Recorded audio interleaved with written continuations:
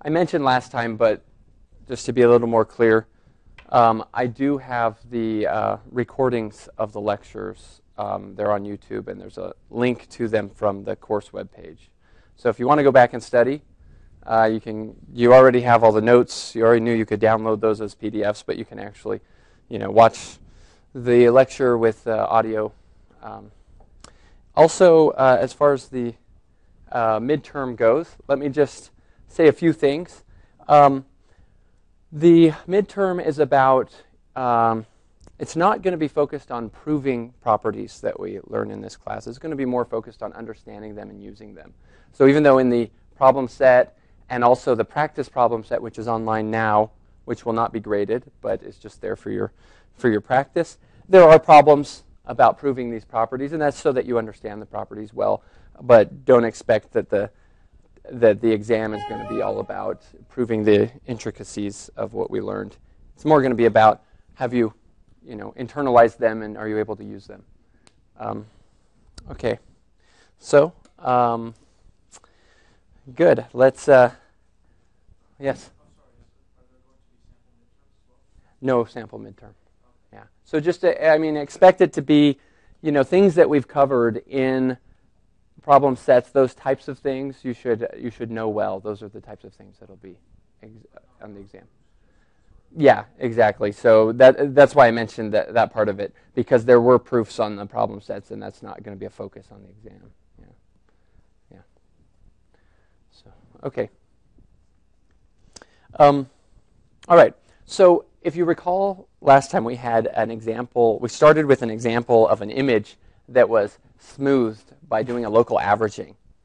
All right, it was noisy. We added noise, and then we smoothed it to kind of mitigate the noise a little bit. And let's just, in one dimension, like we're usually dealing with in this class, you could imagine a discrete time signal that maybe looks like something like this. And you might say, oh, that looks kind of noisy, but it looks like there's some underlying shape to it. Okay, and one thing you might do to process this, if you imagine that a lot of these fluctuations are noise, a natural thing to do is a local averaging, just like we did in the image. So local averaging means, I'll get rid of this here, means that you have some averaging shape. Let's say we just do a normal average, meaning we'll take some window around each time point. So we're going to produce a new signal. We're going to produce the signal at a given point in time, we'll take some window around it, let's say 2 points in each direction. Okay? We'll take all of those samples. I'm just drawing a new axis for the output, and we'll average them. So here the average might be something like, something like this. Okay, it's this value. So, and since I drew a new axis, I'm going to copy that down here. I would get something like, just repeat that number down on my new graph. Okay, so the output would be the average of the nearest 5 things. And then to calculate the output at the next point in time, I would move my window. So I would get rid of this part. I would look at a new sample over here, and I would compute a new average. Right? I would say, okay, what's the average of these 5? And maybe it's something a little higher. Maybe it's up here, the average. So my output then would be that, something there. Okay. And in the end, what I would end up with was something that looks maybe like it has a lot of the general shape, but doesn't have some of the noise. Okay, so when I take these averages, I might get something like that. All right. Now, there's another way to explain what this averaging is doing. It was mentioned that this is convolution. So can somebody identify what I'm convolving? So I'm convolving my signal x here. This is xn. Let's say this is smooth using averaging.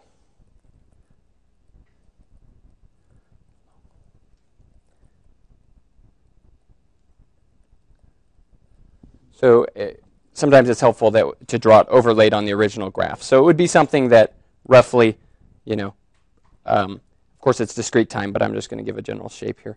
After averaging, you'll get something that, maybe looks smoother, but I drew it as a line, whereas, of course, we're going to get a discrete time thing. Okay, so what is this? What are we convolving x with to get y? So this is yn, and we're saying yn equals xn convolved with something, and we can actually identify exactly what that is. What is that? Yes. Okay. Absolutely. Okay, so it's like a weighting function. So let's say in this example, suppose I did a completely the usual average where everything was weighted equal. What would it be specifically here?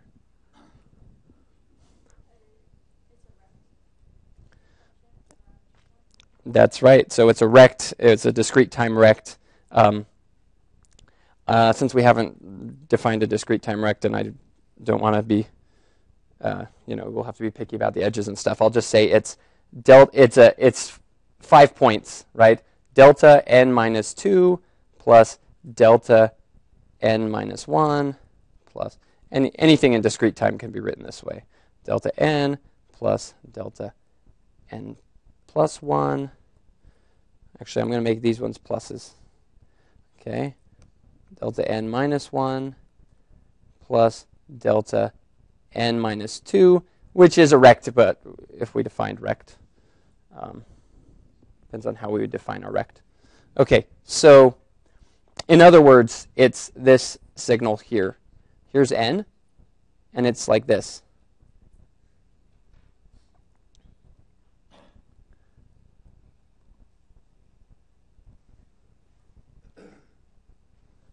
Zero, 1, 2, minus 1, minus 2. So it's just flat for 5 samples. Okay, and if you go through and think about what convolution does, you'll see that convolution between an input x and this rect is exactly local averaging. All right, so this very natural thing you might do to process a signal is actually a convolution. It's actually a linear time invariant system that you're applying. Okay, so what's fun is that means you can. That means that you can understand what's going on through the convolution property. So let's talk about convolution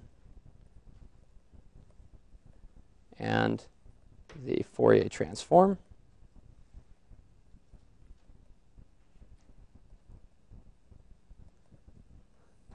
Okay, so this is the most important property for us of the Fourier transform. And that is that if you take the Fourier transform of x, let's just go back to continuous time here to keep things simple. X of t convolved with y of t, then that equals the Fourier transform of x of t times the Fourier transform of y of t. Right, and we can actually verify. Did you verify this? Did Sai go through and derive it? No? Does anyone remember? Because we can do it. It'll take about 2 minutes. He did it in discrete time. Okay, that's good enough. We'll stick with that. So, yeah, and you can, if you want to do it yourself, you can follow the same steps from discrete time and do it in continuous time. Okay, so this is actually very nice because we usually abbreviate this as x of f, capital X of f, and this is capital Y of f. So you just multiply x of f and y of f, the Fourier transforms. Very nice because convolution is, well, it's convoluted, right? It's not completely natural. You get used to it. You could look at 2 signals and get used to what kind of thing you expect the convolution to look like before calculating it. But it's involved. However, multiplication is extremely straightforward. Okay, so for example, what this means is if we have a system, okay, if we have some system that's LTI, and it's a convolution with an h of t. All right. This is exactly, in the time domain, we would say, okay, x of t went in, and y of t, x of t convolved with y of t came out. Okay, but in the frequency domain, we would say, well, sometimes we'll write x of f goes in. Of course, we really mean that the time signal went in, but we're just representing it in the frequency domain. And in the frequency domain, all that's happening here is you're multiplying by the Fourier transform of the impulse response. Okay, so what comes out is the same signal that went in frequency times some shaping. And it's very easy to understand because the effect on each frequency is independent of all the rest of the signal. So an LTI system can only rescale frequencies and treats every frequency component of the input separately. All right. So what that means is if we graph, for example, I mean, just to drive this point home, in frequency, we might have something like, x of t looks like this. Here's 0 frequency. Of course, it's complex, but I'm not going to give exact values here. This is just a illustration. All right. And so this is x of f goes in. If you have some system, an LTI system, and you graph the Fourier transform of the impulse response, let's say it's like this. Suppose it goes like this. This is what the Fourier transform of the impulse response of the system is, h of f. We call this thing sometimes the frequency response.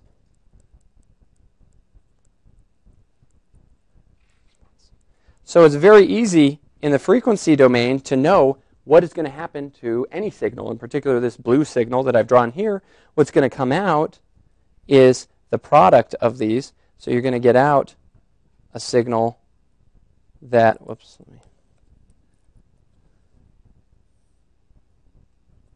you're going to get out something that looks roughly like this.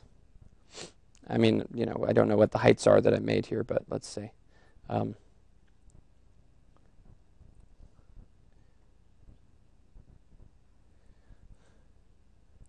Perhaps this would be more interesting if I put a little squigglies on the input signal. So the input signal has something like that. Then what's going to come out will be something like that, right?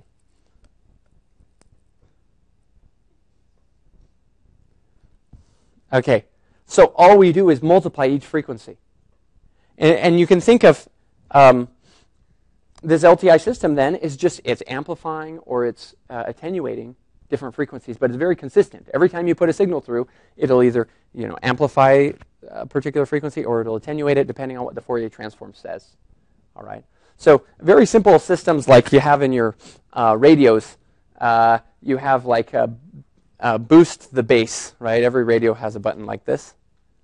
And that's just going to be, that could be done with an LTI system because boost the bass means multiply low frequencies by something greater than 1.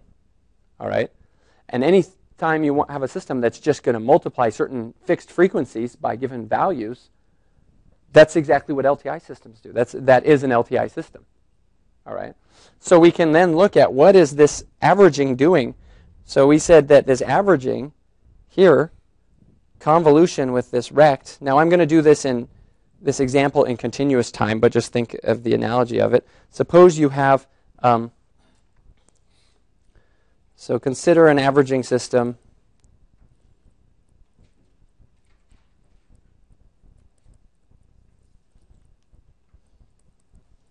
that's like this. That is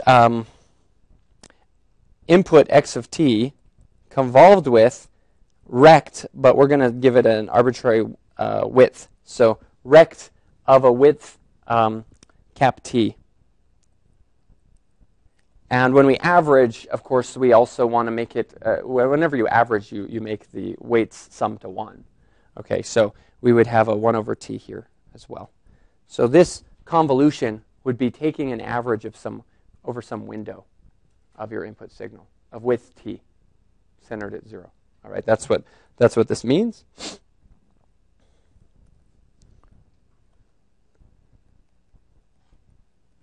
Okay, now in the frequency domain, let's see what that is actually doing and why we like the result or don't like the result.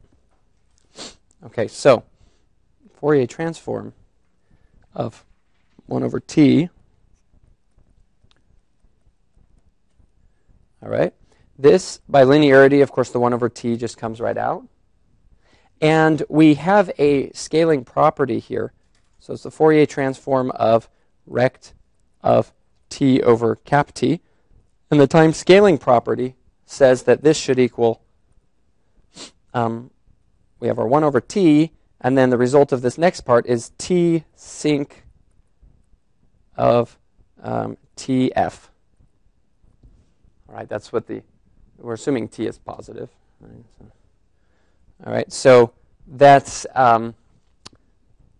so this is what the frequency response is of that sort of smoothing. All right, so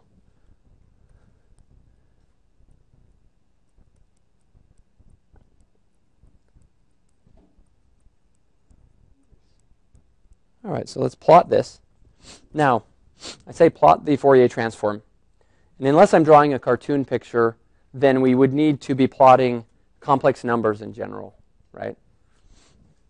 So now this turns out that this Fourier transform is real. In general, it would be complex.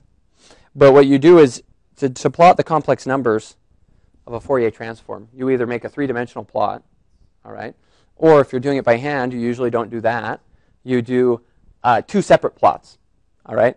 So you have a choice. You can plot the real and imaginary part separately. That's one natural choice. But that's not often the most the best representation for you to take something away from the plot, right? The reason we plot things is so you can look at it and learn something from it. So instead of real part and an imaginary part on a separate plot, we often do the magnitude and the phase. Those are usually more meaningful. All right. So the magnitude of this, since it's real, the phase is not very interesting. But the magnitude of, let me give this a name. Call this thing H. So we call this thing H of f. So the magnitude of H of f, the absolute value of sinc. Okay. Now this, it goes like this. Whoops, it's absolute value, right? So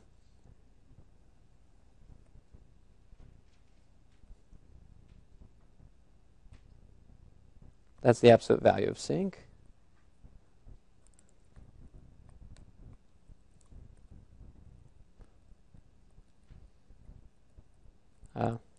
TF.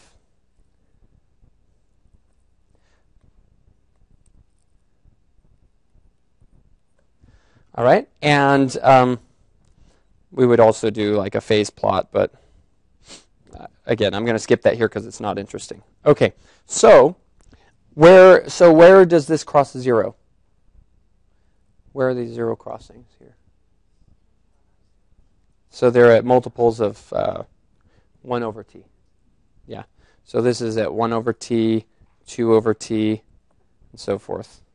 Okay, so it's interesting that now we can interpret this averaging, which seems so natural, in the frequency domain. What we did is we took our original signal, which maybe had content all over the place. You know, maybe it was some important thing. Okay, and then what we said was let's pass it. Let's act on it with this frequency response. So what's going to happen? Generally speaking, what does this look like? Actually, I should draw it a little bit more carefully on this side here. I should emphasize that sinc, yeah, it decays here. My other picture didn't show it decaying very well, right? Okay. So generally speaking, what are we doing to the frequencies?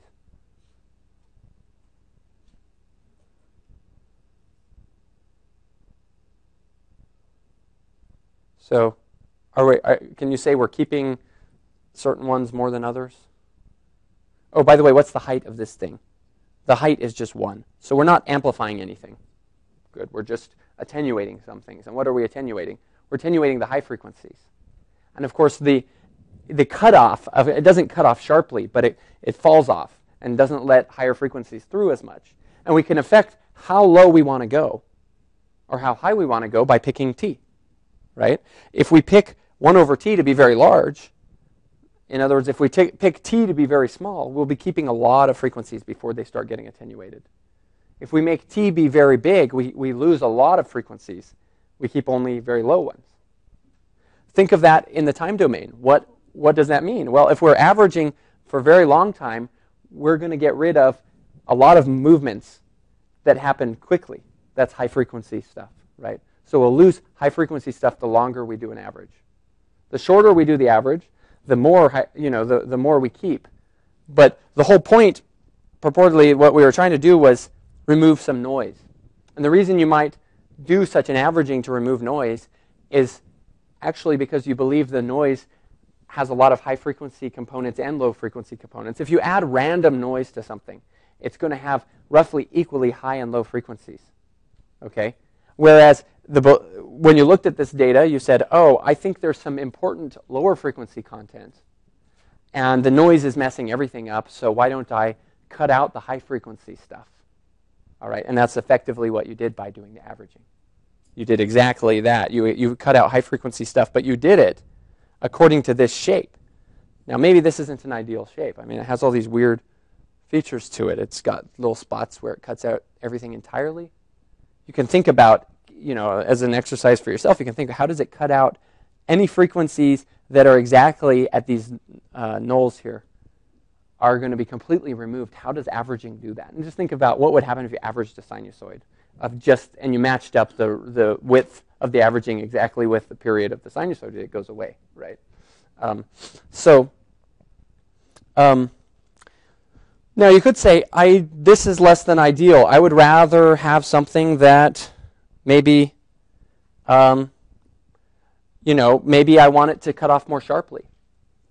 Suppose I said, I want this frequency response. I want low pass filter. Okay, now we're using words that we'll explore a little more after spring break. Filtering. But essentially, this is what filtering is. You're letting some components of the frequency domain pass through more than others, right? And so you might say, I want an H that looks like where the magnitude, and we'll worry about phase later. The phase does matter, but for these types of statements, it's magnitude that we're really talking about.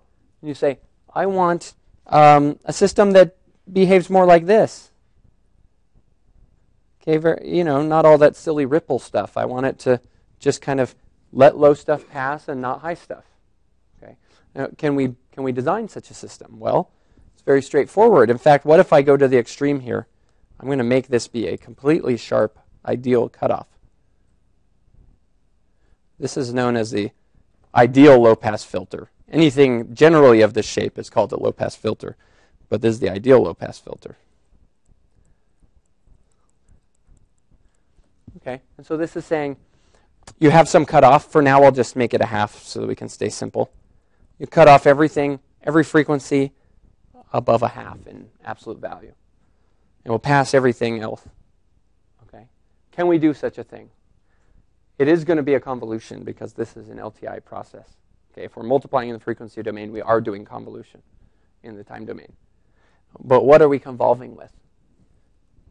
Okay, I hear it. It's sync. Because if you have h of f equals rect of f, then h of t equals sync. We just took the opposite. We started with rect. Our first example was rect in the time domain because we were doing average over window, and we found out that's sync in the frequency domain, and now we're doing the exact opposite. We're saying if we want an ideal rect in the frequency domain, then we have a sync in the time domain. So that means you're averaging. So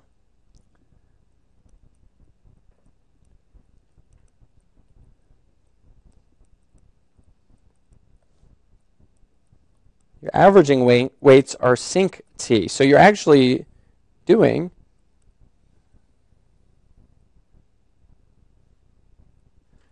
that type of a thing. You're averaging like this, and this is at 1 and 2 and 3. Height of 1. Okay. There's sinc in time. You're actually counting some parts negative and some parts positive. You're actually doing that as your weights of the averaging. What was the question? Does that mean that convolution in the frequency domain corresponds to? Absolutely. That's the next thing we'll do. Yep. Because of duality. Right. Okay. So why would this be better then? Should we average like this if we want to remove noise?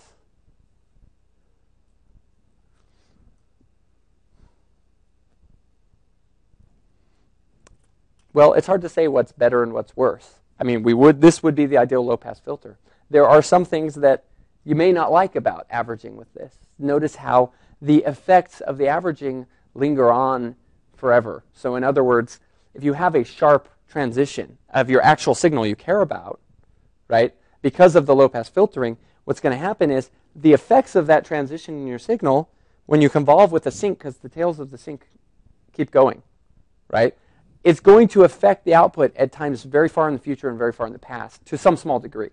Okay, you'll get sort of ringing. In fact, if you look at JPEGs that have been compressed, and you look at like text that's been compressed, often you'll see little ripples around the edges of the text because texts are sharp transitions, and it's because of what happens during the compression process of JPEG. You essentially are doing somewhat of a low-pass filter, so you end up with maybe you wanted a sharp transition. It was important to you, and it ends up with ripples because when you convolve with the sinc, you get these sort of ripples. Okay, so it's not clear that this is even what you want. People often do something in between. They say, well, they actually might design something in the frequency domain or the time domain to be a little less ideal. It falls off more gradually. Okay, and then this is all part of digital signal processing, something we won't spend a lot of time in this class discussing techniques for designing the right filter. But there's all sorts of study on that. You can go very far with that if you want. Okay. So then, yes, we have what we call the modulation property, which is exactly the dual to this property. That is that multiplication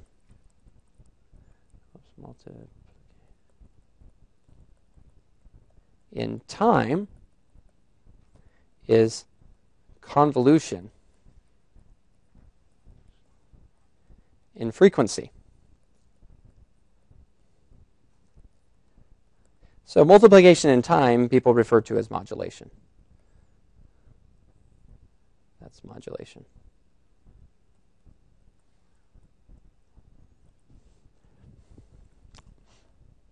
So specifically, this means that f of x of t times y of t equals x of f convolved with y of f. And this is because of duality. In fact, we could check using duality.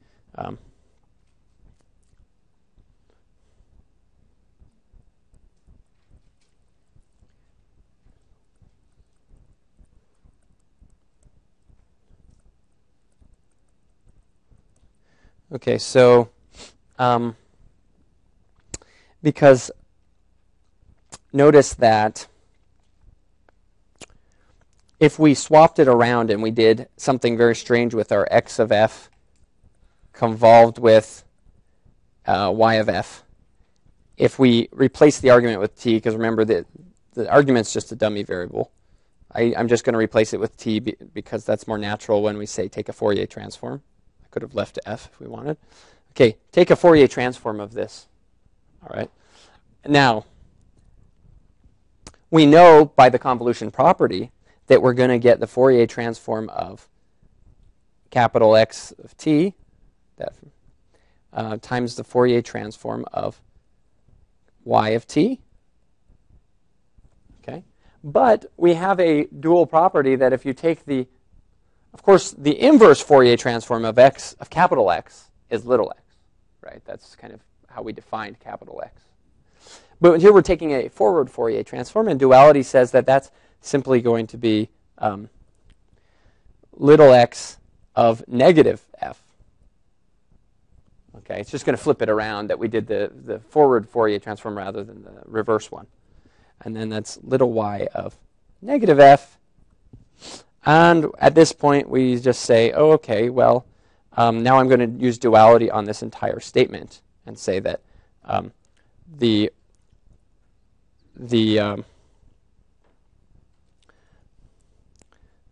that the Fourier transform this way, x of minus t, y of minus t, Fourier transform should be whatever this thing is, this convolution, then reversed in time.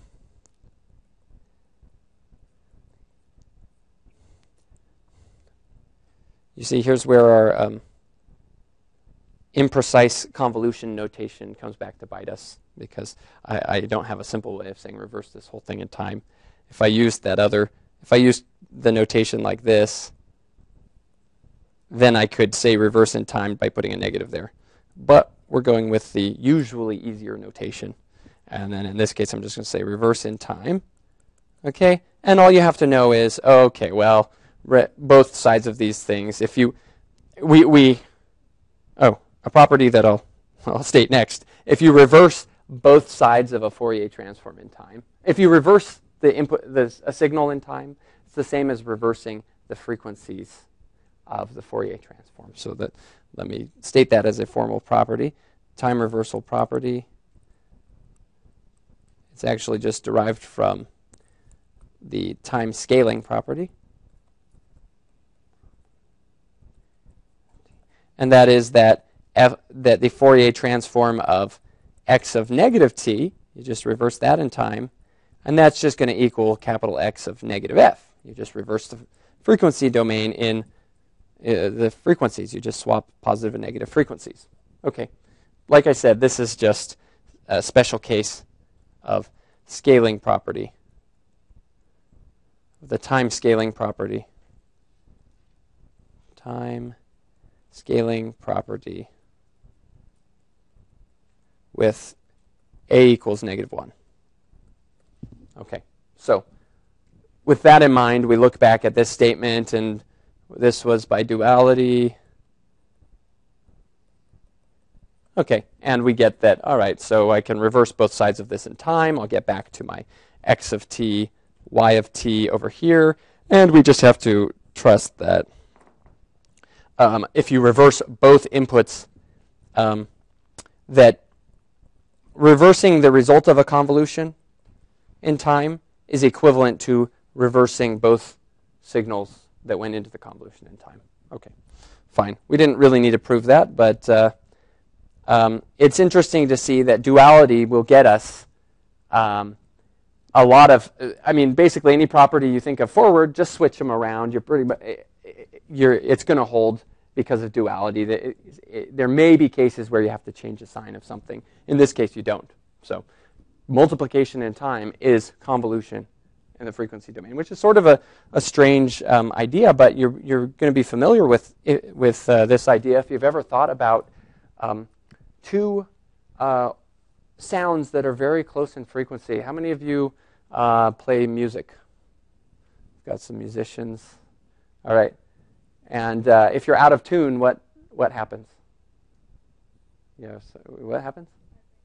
Yeah, you get some sort of vibration. You get these beat frequencies. If you've got two very pure tones and they're just slightly out of tune, you actually get these beat frequencies, and that's when you know you're close to being in tune. You got to tune it a little better. So you get this like wow, wow, wow.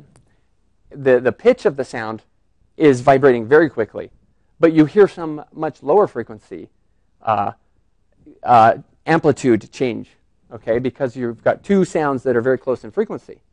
And if you just look at the mathematics of it, you'll see that the beat frequency is actually related to the difference of the two frequencies, the frequency of the beat. This is what I mean by beat frequency. So if you add, let's say this is an modulation example.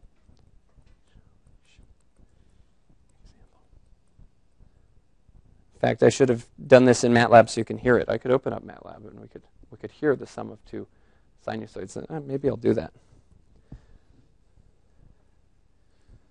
Let's try.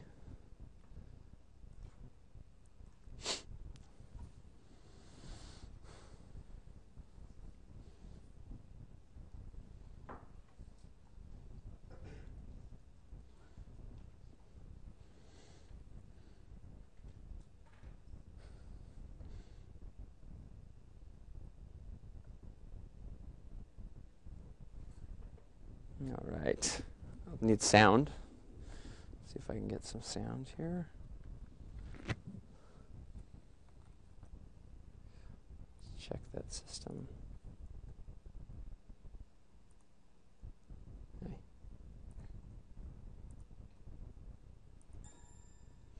All right. Let's do something like this. All right, equals.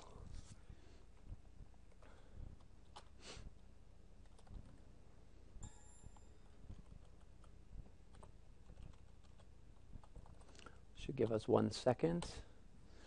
All right, let's do x1 equals sine of 2 pi times, let's say, 400 hertz. For fs times t. All right, and then let's do x2, another sound that is 400 and maybe 3. Okay, so 440 is an A on the music scale, so we're a little below an A. I think 440 is A, right? I put it in one of your labs. All right, so now I don't want to have, okay, so let's try this. x1 plus, well, let's just do x1 first. Let's just make sure it worked. Oh, something's wrong. Oh. Oh, yes.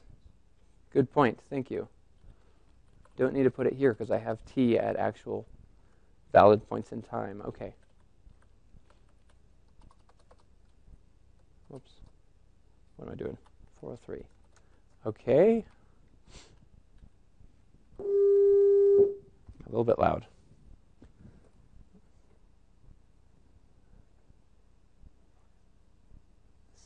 Okay, what program volume? Let's do that again. Okay, and x2. Sounds very similar.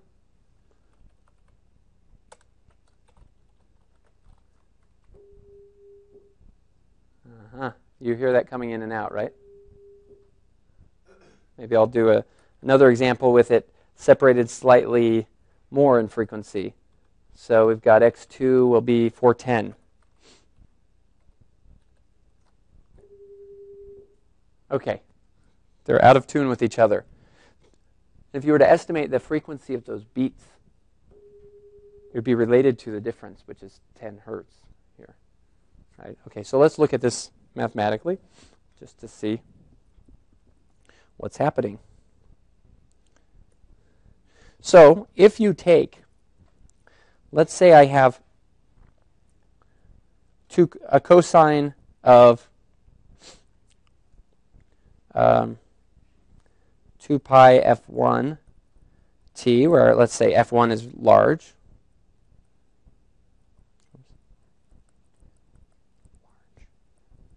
Large meaning maybe that's 400 hertz. Maybe that's our sound signal. Okay.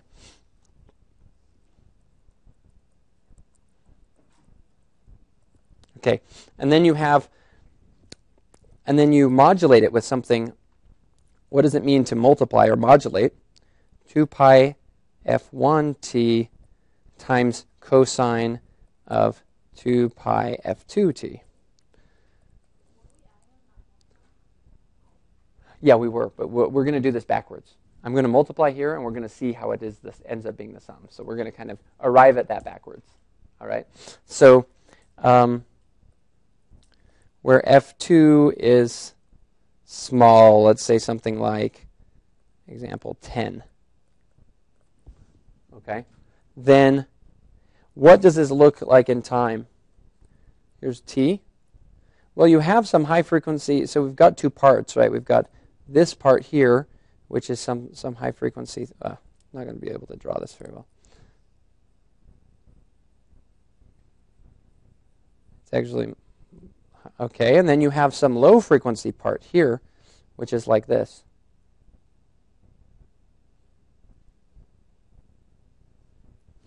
All right, and when you multiply these, you're going to get something like the following. The result is, so I'll test my handwriting, my drawing skills.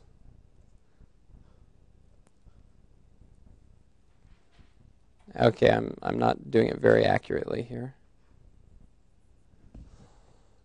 You get this sort of packet, this sort of envelope that the wave follows, right? All right, and that envelope is the low frequency, and we usually what you would refer to is you'd say that low frequency signal is modulated by a high frequency. That's usually what happens in practice when you're modulating. You modulate by some high frequency signal. But anyway, we just multiplied, and we see what happened. If we were to do this multiplication, we would get something like we heard here. We would get sound that gets louder and quieter because we multiplied, right? Okay, so this is maybe what you would expect. This is maybe how you would try to reproduce the sound we just made. You might say, well, I'm going to take the pitch and I'm going to multiply it by something that shapes it, makes it louder and quieter. But let's see that mathematically what this is equivalent to. It's going to be equivalent to the way we actually did it. Okay, let's say, okay, using the modulation property, we have oh,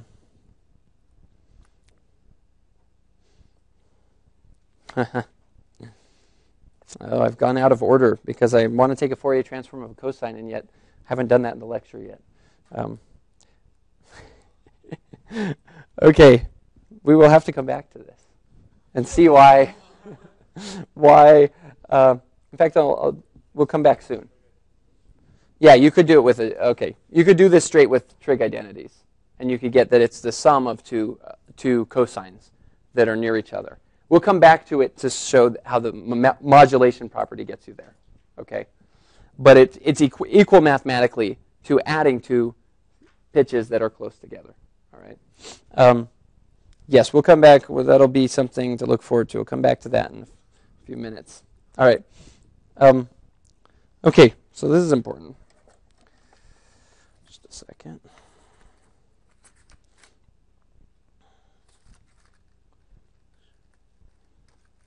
Okay.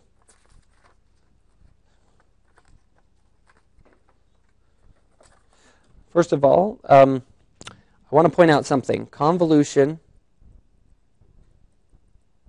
commutes. Now, we said it commutes at the end of class last time.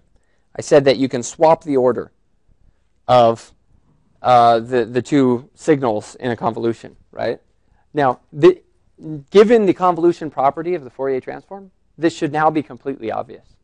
Because, I mean, you could just inspect the convolution integral or sum directly to convince yourself that x convolved with y equals y convolved with x. Okay? Or you could just say, x of t convolved with y of t in the Fourier domain is just x of f times y of f, and we know that multiplication commutes, right? So that equals y of f times x of f, and take the inverse Fourier transform of that, and that's just y of t convolved with x of t. So there's a very simple argument that the order of the convolution doesn't matter.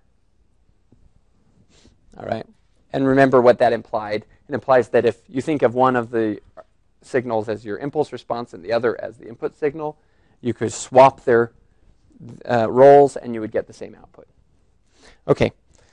So now let's do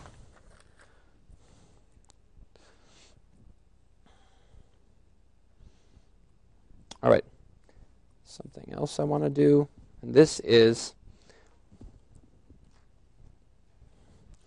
delta functions. How do delta functions behave under the Fourier transform? Okay, so delta functions, we defined them last time, talked about their properties, and then we used them for one purpose to kind of show that you can derive convolution from LTI systems using the delta function. However, they're going to be very useful for many reasons, and I'm going to give you a few reasons now, and you should keep in mind that delta functions always let us cheat in some way or another. Okay, so first way it lets us cheat. All right, let's look at the delta function. Let's look at the Fourier transform of a delta function. Okay, so what is Fourier transform of? Let's even be more interesting. Let's do a shifted delta. Okay, delta of t minus some constant, tau, or kappa t. I'll do. Okay. Well, we can do the integral. I'll let you do it. Does someone want to work that out? This should be a very quick integral to do.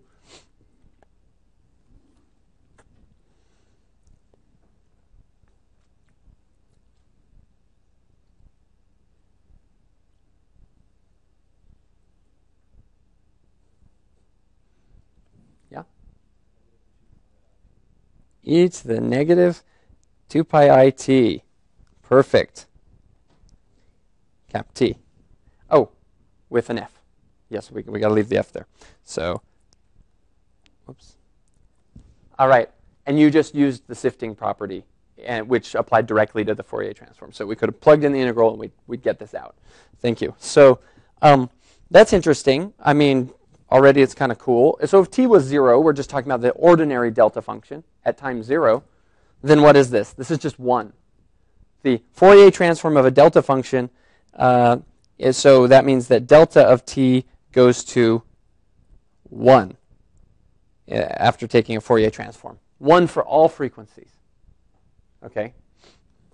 And it also means that if we shift the delta, of course, we get something. This has magnitude 1.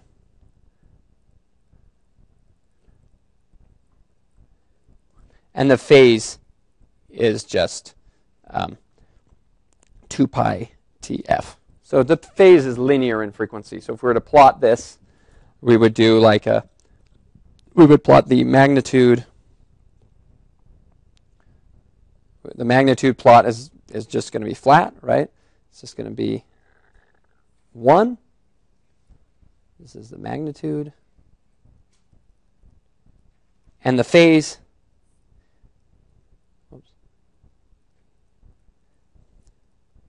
the phase is just going to, oh, whoops, there's a negative I left out, right? The phase is just going to have a slope of negative 2 pi t. Oh, boy.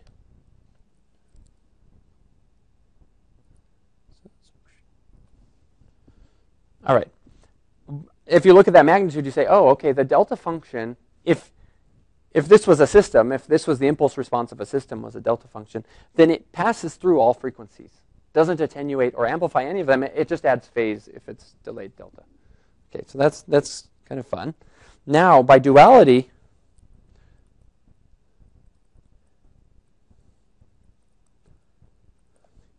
we would say that if you Fourier transform 1, or actually let me keep it more general, if you Fourier transform, let's generalize this and keep it as e to the I 2 pi t. Actually, I'm going to do capital F as our constant now. Before we were using capital T as the constant, but just because it's nice here. Capital F, if you take a Fourier transform of this, then you just get delta of F minus capital F. You get a shifted delta function. Okay, now,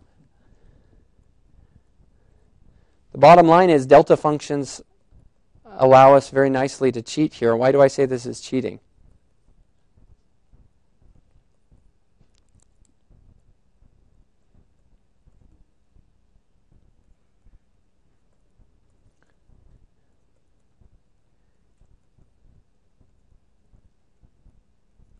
Is there any reason why I should say this is cheating? So try plugging this into the Fourier transform integral. You're not going to get anything meaningful out of it. Fourier transform is supposed to work for finite energy signals, not periodic signals. This is periodic. This is a sinusoid, complex exponential, right? It's not, the Fourier transform is not meant to handle these things. It doesn't converge. What do we do with periodic signals if we want to do some sort of Fourier analysis? What do we use? The series, yes. We would use the continuous time Fourier series here. And we would get a sequence of numbers that are coefficients. Okay?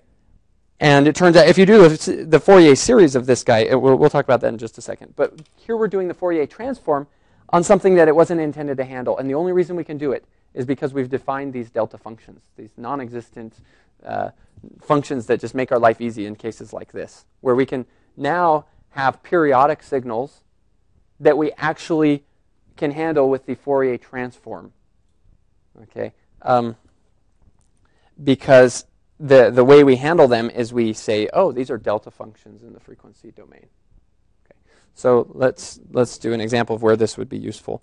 Up above here, we would say, what's the Fourier transform of this? Well, this is 1/2 e to the I 2 pi f1t plus e to the minus I 2 pi f1t, right? Okay, so what's the Fourier transform? Well, it's very simple. If we do the Fourier transform here, we get 1/2 delta of f minus f1, or, yeah. Hold on. Did I do that correctly here? Yeah. Plus delta of f plus f1. Okay. Similarly for this guy over here. So that means that in the frequency domain,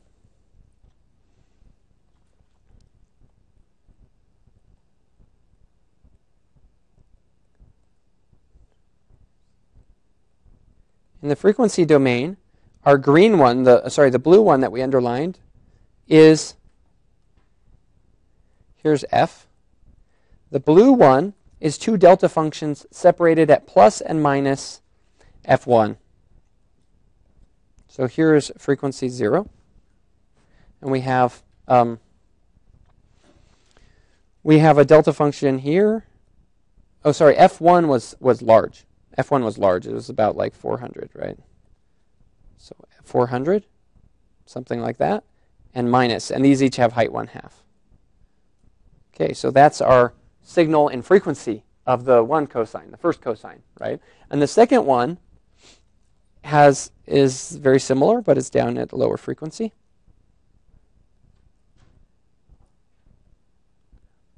Okay? And the modulation property says that what these do to each other in frequency, when we multiply them in time, what they do in frequency is a convolution. So let's practice doing convolution with delta functions. You'll see how easy it is. Okay. So I'm going to make some room here.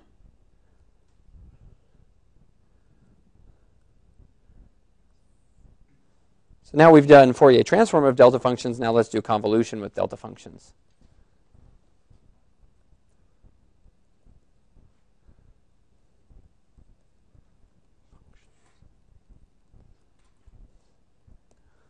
So if you have a delta t minus cap t convolved with anything, what do you get? Have we done this? We might have done it. I don't know. So again, you can plug this into the convolution integral, and it'll pop right out just as fast as the last one did. So I'll let you try it again. See if anyone can beat our champion from the previous try. Okay. And what's the answer then of convolving?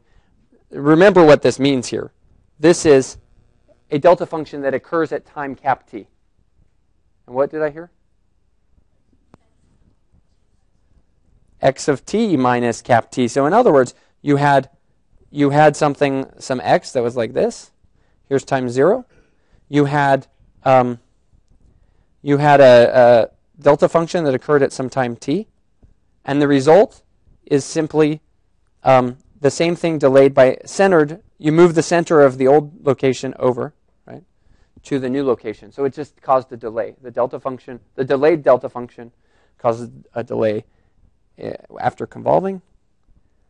And so you get like this. Whoops, that's not accurate.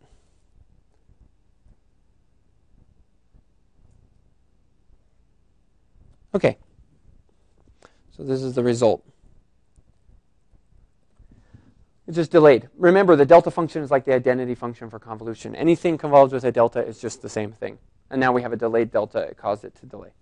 Okay, so then we can... now, what's often useful, if you have a sum of delta functions, if instead you had, like, delta t minus... if you have like a delta t minus t1 plus delta, let's say plus, just to be interesting, 3 delta t minus t2 convolved with something else, then of course you split it up. Use linearity of convolution. Say this should equal x of t minus t1 plus 3x of t minus t2. Okay, so you can... This is one way to attack a convolution if you've got delta functions in it. All right. In discrete time, anything can be written as convolutions. So sometimes anything can be written as delta functions. Okay. So sometimes if you're actually trying to compute a discrete time convolution, there are two methods. The one that you are taught and that you'll probably see most frequently if you looked up anything about convolution, the formula makes it look like you should flip one of the signals in time and do a shift, the flip and shift technique, and multiply and sum. Okay, that's one mechanism for going through and doing it. But sometimes a discrete time signal, if it's short in duration, it's even faster just to say, well, this is a sum of some specific delta functions. Just like we wrote up this rect at the beginning as, this rect here could be written, I could write it as unit step functions, subtracted, but you could also write it as this explicit sum of delta functions. Okay, and then you could go through and do each one separately, and sometimes that's faster. All right. Okay, so then that means if we go here back to our example of the modulation, we've multiplied a low frequency cosine with a high frequency carrier, let's say. Well, what's the convolution going to be then? What's the result of the convolution here between the green and the blue?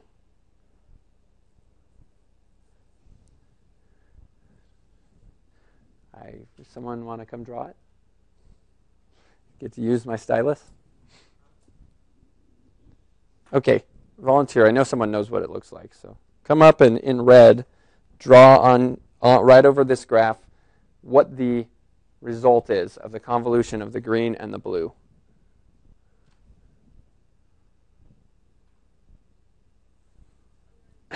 What? Oh, on the frequency? Yes, in the frequency graph. Yes.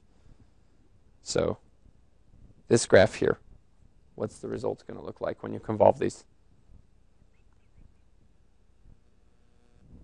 Oh, I see hands moving. Come on, someone come on down. Draw. Okay, well, we have someone back there. Yeah. Thank you. 2 people volunteered, and yes. All right, thank you. So here you do not have to push this button. In fact, try not to. Just draw on this. Yep.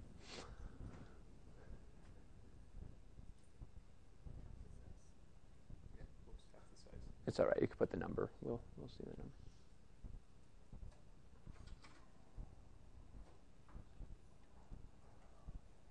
All right. Excellent. Good job. Okay. So that's what happened with the convolution. You just pick one of them. I mean, I would pick the blue one. I would decompose the blue one into 2 separate delta functions, and I would say, if I took only this delta function of blue and convolved it with the green, I would shift the green centered around the blue. Okay, and so I get these 2 red. Of course, half times half makes a quarter, and then I have to take care of this one as well. So I use linearity. All right, so that's great. I'm assuming you did something like that. Yes. So last time I said we don't have a way of multiplying delta functions, right?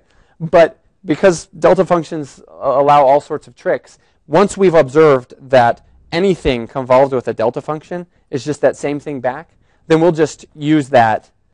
We won't explicitly throw two delta functions into the convolution integral. We'll just use this knowledge here. Okay, so that's what happens when you use delta functions. There are pluses and minuses, mostly pluses, but the minuses are that sometimes when you try to brute force something, like for example, if you try to brute force find this relationship by looking at the integral, the Fourier transform integral, it's not going to work. Okay, so it works in reverse. Use the inverse Fourier transform with the delta function, that'll work fine. But then you just have to say, okay, I can verify it one way. I know, and then use what you know about forward and backwards Fourier transforms. Use what you know about convolution to do cases like this. Okay, so you see that we didn't have to know any trigonometry, and we could have figured out that the product of two cosines is actually can be written as a sum, because now we have what we know is we have this red signal here, and if we want, we can group these. The two inner ones are one cosine, and the two outer ones are another cosine. And in fact, we know now that the frequency is going to be 410 and 390 of those two exponentials, right? And this will be minus 390 and minus 410. And so you'll get one cosine at frequency 390 and one at frequency 410 added together. So we see that modulating was the same as adding two things that were close in frequency, right?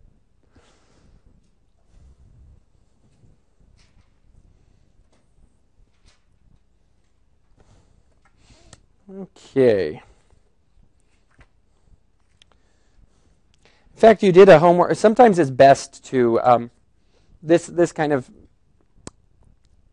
encourages you sometimes to look for multiple ways of like calculating a Fourier transform, because you see, like I already mentioned, if you needed to know what's the Fourier transform of this, if you're a mathematician, you'd say, well, it doesn't exist, and if you're in this class, you'll say, oh, it's a delta function, and but you have to know this pair, so you know the reverse relationship. In other words, now we know complex exponentials are going to be delta functions. So sometimes when you see something like a sinusoid or a complex exponential in time, and you need to calculate Fourier coefficients, is better done by inspection than by actually trying to just brute force through the integral.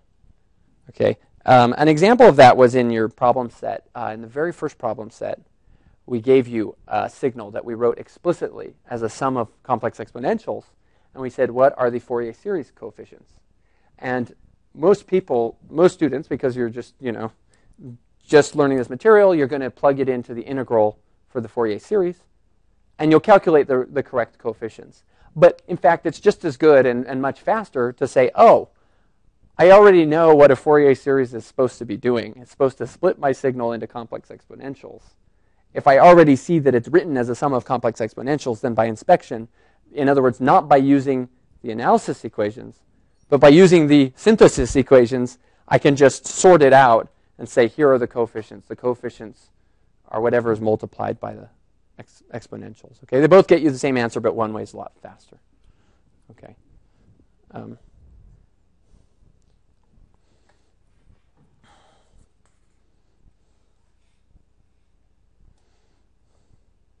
Okay, some other things about the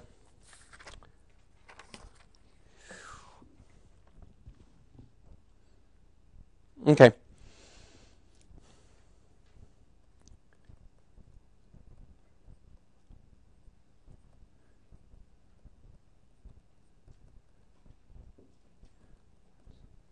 All right, so this is going to be kind of fun. I think these properties are kind of cool. If you have So any signal can be split into, so we can split a signal into 4 parts uniquely.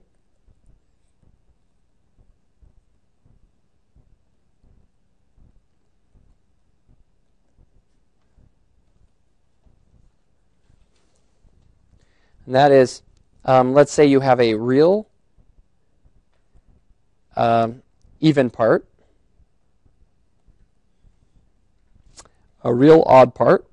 I don't need capitals.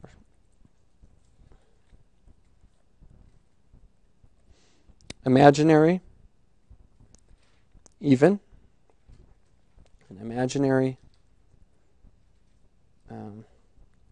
odd. Okay, remember we already, in the very first lecture, or second one, we gave formulas for breaking up a number into a real and imaginary part. We also looked at how you can decompose any signal into an even and odd part. And if you do both of these, you end up with now 4 parts. Okay, so if you decompose it into its even part and then decompose it into its real part and its imaginary part, then you get 4 separate components of your signal, and it's unique doing this sort of decomposition. Okay, but the cool thing is that we can show that so by linearity, you suppose we want to look at the Fourier transform here. So this is time, and then we want to say, let's look at the frequency domain. In other words, that same signal after taking a Fourier transform. Now, by linearity, each one of these, I could just divide it up into the sum of these things, and I could take the Fourier transform of each of them. Okay, and I'm going to get something interesting. Any signal that's both real and even is always going to be, the frequency domain is also going to be real and even. Okay. Anything that is imaginary and even, of course this one's pretty obvious, is going to go to imaginary and even. So these stay in their same category. I'm not saying it's going to that the actual function is going to be the same. I'm just saying if it was imaginary and even to begin with, and you take a Fourier transform, it's going to be imaginary and even. Okay. Of course, once you know this one, then you know this one, because all you can do is take a real part and multiply by I, and you have an imaginary part. And by linearity, you should just multiply this by I. Okay. But these ones swap over. Okay. I should have written them next to each other. This graph is a little bit confusing. All right. So what I mean is this. If you have an odd part of a signal, then it swaps from being real to imaginary, or from being imaginary to real. Okay, so, and these happen in reverse too. So if you took the inverse Fourier transform, of course, this is just a symmetric diagram here. So odd signals will end up being switching from real to imaginary, or vice versa, when you take a Fourier transform or an inverse Fourier transform. Okay, we could verify this. There's not much time, so I'll just verify one of them. No, I'm not going to verify it. You guys can do it. Just go try to show that, extra exercise for those who want to. Can verify that this is actually true.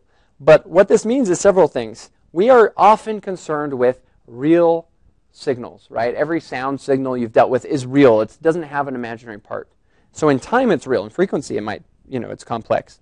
So let me say here, suppose that x of t is real. Well, that means it has a real even part and a real odd part, perhaps. Okay. What does that mean about its Fourier transform? Its Fourier transform will have a real even part and an imaginary odd part.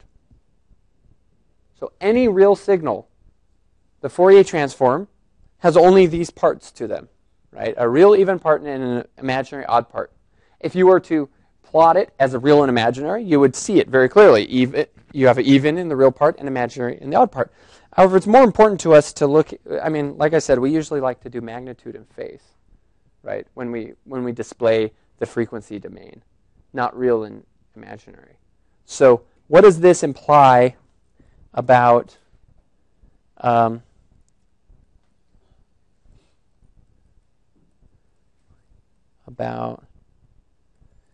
magnitude and phase? Well, I will get there by first taking one intermediate and saying there's a name for this. signals that are just composed of these two things are what we call conjugate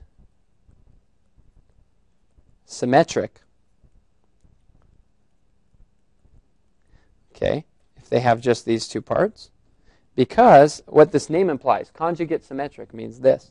X of f equals x conjugate of negative f.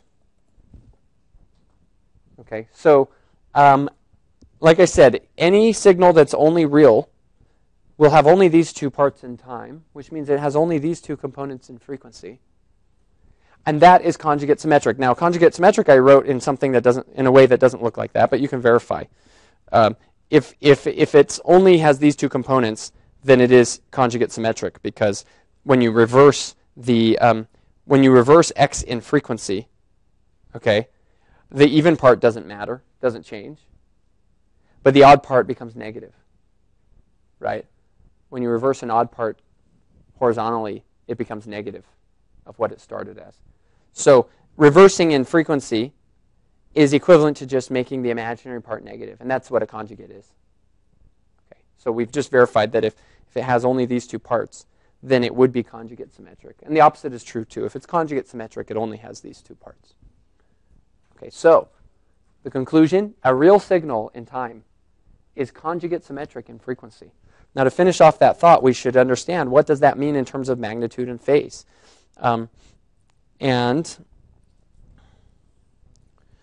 Well, the magnitude of a signal is not affected by whether you take a conjugate, right? So if we took the conjugate of both sides of this equation, if we took the absolute value, the magnitude of both sides of this equation, of course the conjugate would go away, right? And it would say that the magnitude is symmetric. So magnitude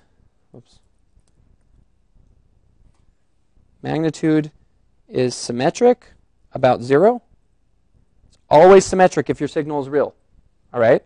And the phase, and what do we say about the phase? Can anyone guess how the phase is going to look for conjugate symmetric? Well, it's actually going to be odd because, yeah, it's going to be odd. And you could, again, verify it from this formula.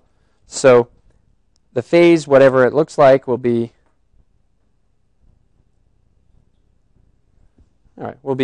odd. All right? So not only is the real part even and the imaginary part odd, but the magnitude is even and the phase is odd for any real signal. Now, you've probably encountered this in your labs because every time we take Fourier transforms of signals, you get the same thing in the positive frequencies and the negative frequencies when you look at the magnitudes. Maybe you haven't looked at the phases very carefully, but you would see that they're odd. So in reality, it's perfectly good, if you know your signal is real, it's perfectly good to just, get rid of get rid of that half that's just redundant, right? And only display the positive frequencies, and that would be more natural. That's that's what you see when you see like a spectrum analyzer for music or whatever. You don't see positive and negative frequencies because it's really redundant. It's redundant, and you can see where the redundancy comes from, because the Fourier transform is built to handle complex signals in both time and frequency. Complex, if you're only looking at real signals in time, you're only using one of the two dimensions. So something should be redundant in the Fourier transform, right? And that's where the redundancy shows up in the Fourier transform. You don't need the plus and minus if you knew it was real, all right? If you look at a Fourier transform and it doesn't have this symmetry, then what do you know? What? It's a complex signal. Yes. Okay. Thanks.